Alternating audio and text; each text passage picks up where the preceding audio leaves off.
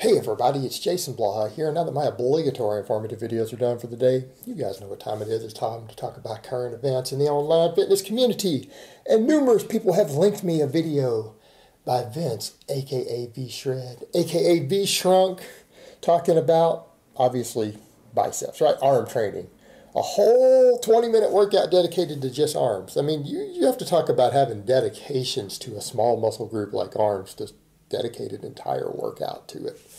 But I digress. Let me go ahead and put on my +5 hat of Speechcraft. And let's talk about this. All right, guys. I find some of this amusing. You guys know I find it amusing because Vince doesn't know even basic physiology. He obviously is just a model that's been hired by this company that makes his channel to discuss stuff. He's been accused of stealing stuff from Athlete X. He gets the physiology wrong. But what I found was hilarious is a couple of things of how serious Vince takes bicep training. Because he doesn't take anything else seriously. Like he literally, when he discusses anything but biceps, he's so clueless when it comes to just basic exercises and how to perform them and their names and what range of motion to use, right? I mean, you guys know what I'm talking about. And he has no chest, no legs. The guy's got biceps. But does anyone ever think about the fact that maybe his followers, that maybe that's the reason he doesn't have leg, he has almost no back development, has zero chest development for a guy who's been training for years, and he has little chicken legs. But he claims to train them and does whole workouts for them, right? But look at the difference in what he does in those versus something like his biceps. People say, well, what do you mean? He stands there on the biceps and he does everything with a full range of motion, right? And all this focus, and he's all focused on doing it correctly. He literally does the entire range of motion. He is doing stuff like going all the way down and locking the elbow, and then coming up and even getting a little bit of shoulder extension and stuff happening, right? That's actually one of the functions of the bicep. Like he does all this stuff through complete ranges of motion. Everything was a full rep for his biceps.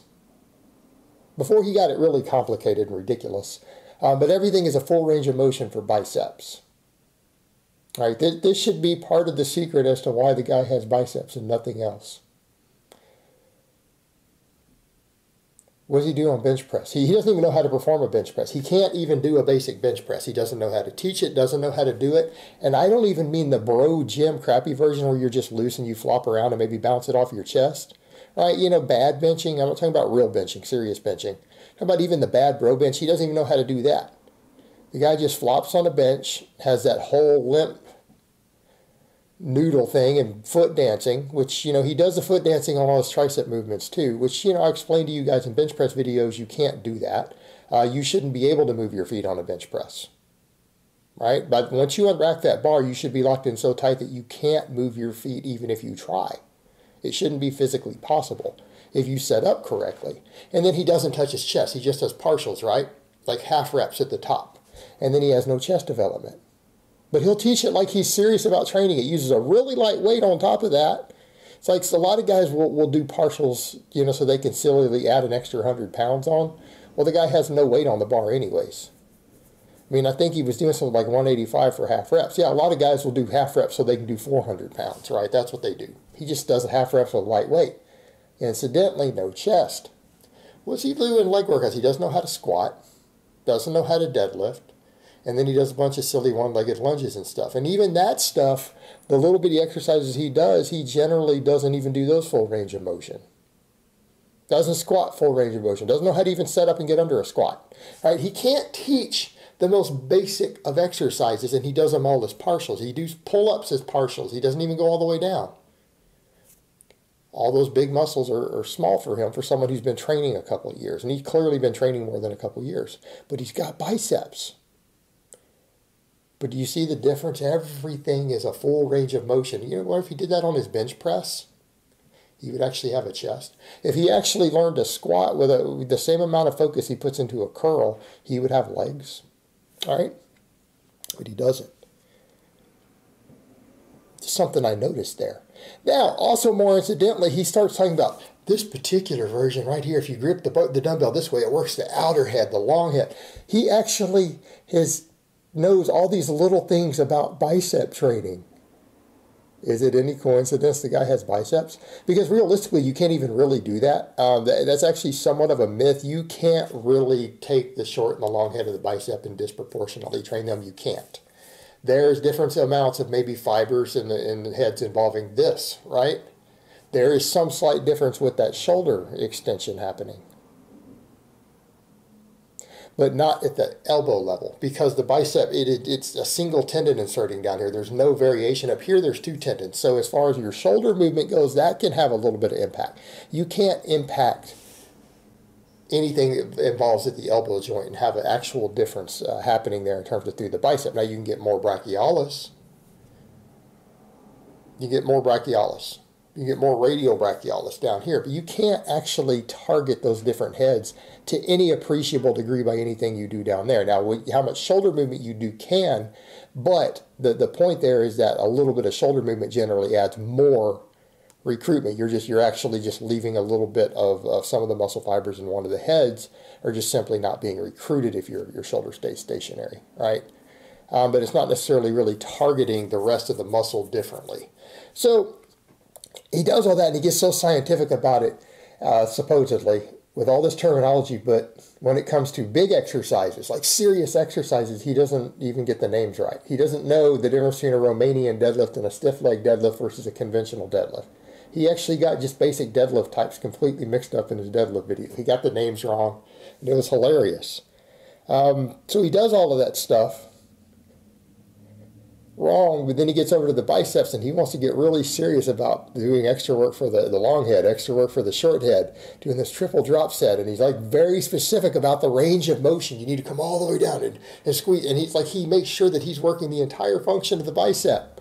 But then when he gets to a bench press, it's just half reps at the top, just flopping around on the bench like a noodle, like flopping around on the bench. Totally different approach to anything he does. It's not biceps. And when he gets to biceps, everything is serious, the exact opposite of what he does on everything else. Now, then he gets over to triceps. You know, one of the things I point out to people, look, trying to separate chest and triceps, that's part of people's problem. If you get a big chest from doing lots of heavy pressing and dips and stuff, you're probably going to have decent sized triceps. It's just unavoidable. Right? He puts all this focus into starting with a tricep extension and then going to a dip, right? Well, what have you heard people say? Even Scott Herman said that the other day. If you're starting a tricep workout off with a small movement, you're a moron. Like Scott Herman Fitness said that the other day. In a video, he made a whole video starting it off that way, talking about that you're literally a moron. Why?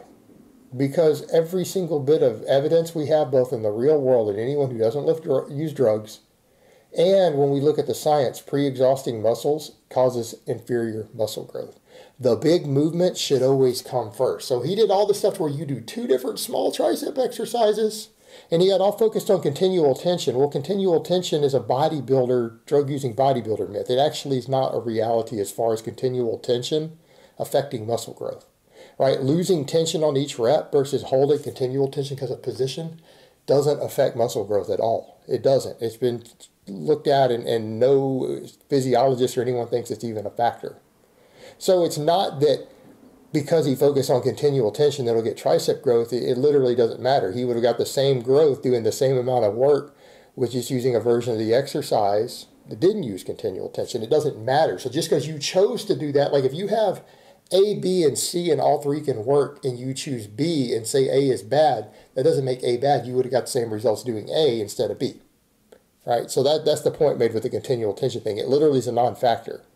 It's the fact that you trained with progressive overload with enough volume and workload that made a muscle grow. It's not that you chose to maintain the continual tension part. Just a little side note, because he made such a big deal about that.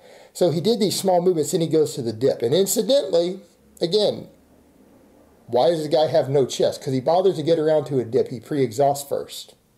So he's training triceps, and then he goes to the big movement. But then try to say, well, you're trying to get triceps and not chest. Well, really, you shouldn't have that mentality. If your chest is lagging like his is, you should be thinking, hey, man, how can I get more chest in everything I do? I need to be going all the way down on my bench. I need to be doing more dips. And if he really put a focus on weighted dips, he wouldn't have that problem either. But what does he do? Not only does he pre-exhaust it, when he does get to the dip, he does a half rep. He skips the bottom half of the movement and just does the top, the lockout. Make sure that he doesn't get any chest involved, right? He's trying to, so it's like he gets around to it. It's the same mistake he makes on bench press. He just does that on these bench dips also. He just skips the bottom completely. Now, before some people say, well, wouldn't the top work more tricep? No, just because you work less chest doesn't mean more tricep gets worked, because you're just simply doing less work. Because you're skipping the more difficult part of the range of motion, you're actually reducing total tension. So just because you're removing the chest more and doing something easier, because again, the chest doesn't have to help because it's easier, doesn't mean the triceps themselves are working harder. In fact, triceps do actually work at deeper stretches than just lockouts. So you're actually skipping some of the muscle fibers in the triceps in addition to most of the chest activation being removed. So it actually isn't even good for your triceps either. In the case of something like a dip, the full range of motion actually will maximize both muscles, which is not a bad thing. It's not a bad thing. So again, the whole thing is ludicrous, but it does highlight why we see certain problems with him. The one muscle that he has that is really well developed, incidentally, is the only muscle that he seems to really focus on actually training through the full range of motion and actually doing all the functions of the muscle. Everything else, he just comes in and plays and half-asses it and acts like he's giving tutorials on it. All right, guys, that's really all I have to say on that today. I hope it's been informative, and I will talk to you guys next time.